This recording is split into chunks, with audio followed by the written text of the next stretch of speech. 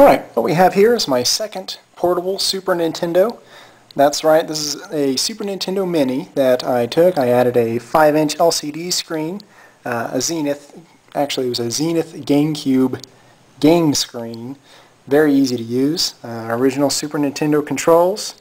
A case from polycase.com, the ZN40 case, and very easy to use. What we have here is a Player 2 port. This is an auxiliary power input. Whenever you plug in the power, it cuts off the power coming from the batteries and just goes from the wall power. And then we also have color-coded, of course, video out and a headphone jack. This video out goes with this cable right here, which goes to that. Basically, just plug it on in, then plug it into the standard RCA jacks. Very easy to use. It plays on both the screen and the TV at the same time. It gets a little bit darker on the screen, but overall not bad. On the back here, we have something I'm really proud of, is the shoulder buttons. These are original Super Nintendo shoulder buttons, which I made into kind of trigger buttons, kind of like on the Xbox. And have a U-shaped cartridge connector there. It's relocated there. And 2 lithium-ion batteries. These are basically Chinese knockoffs of the Sony Info lithium batteries. Probably about 20 bucks each on eBay. A little bit less than that, I think. Actually 14 each. 7.2 volts each. They're wired in parallel. 2400 milliamp hours, so total put together is 4800 milliamp hours lithium-ion batteries, so good deal there.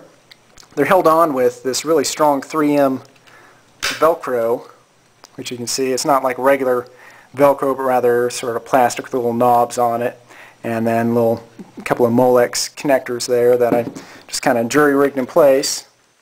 Let's get that back on there, just pop it right on. I haven't done a test yet to see how long they last, but it's several hours. I don't know exactly how long. I'll do that next. But let's go ahead and pop in the game and see how it looks. I have a lot to choose from here. We got, well, as soon as it focuses, Killer Instinct, Top Gear, Super Mario World, Ninja Turtles 4, F-Zero, Chuck Rock, that one's alright, Star Fox, Donkey Kong Country, Yoshi's Island, Mega Man X, and Legend of Zelda. Let's play Yoshi's Island for a moment. Real easy to use, just slide it down the back like that and pop it into place. Doesn't stick too far out of the top there. And then from the front, looks pretty good.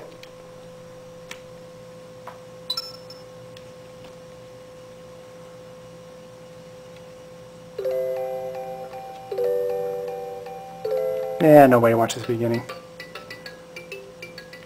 Oh, that's right, I'm on the 6th world. Forgot about that. Alright. Let's go to, well, let's just continue where I am. You notice the one dead pixel up here? It makes me sad.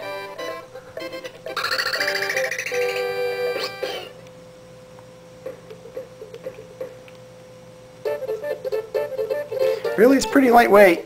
It's, has a little bit of heft to it, but not bad.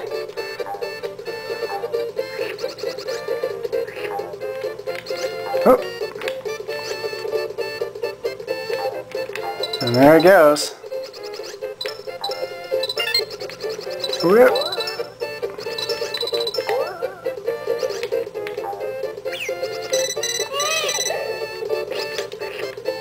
Okay, enough of that.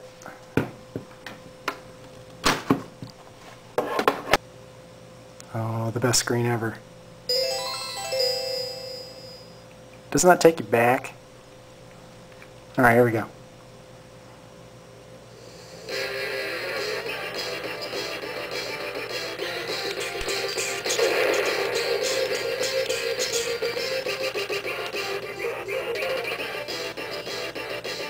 Yeah.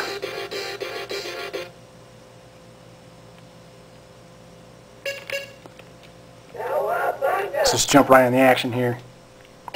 You notice the corners are lit up a little bit. You can kind of tell that it was LED modded to save battery life rather than use the original backlight that came with it. Switched out with some 4 very bright LEDs, supposedly 10,000 millicandela. It's still a little bit dark in person. I think I'm going to do a brightness mod on it. make it a little bit brighter, but for the most part, it does its job. The sound is great, obviously. Great speakers that come with the thing.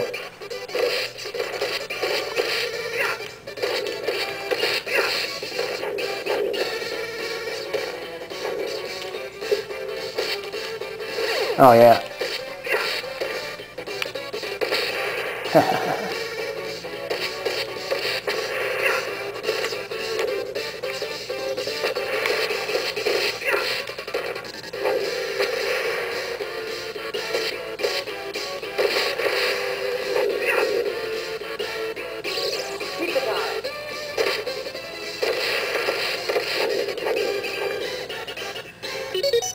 Anyway, there it is in action. And since it's in the back like this, then even messing with it some doesn't freeze it, works just fine.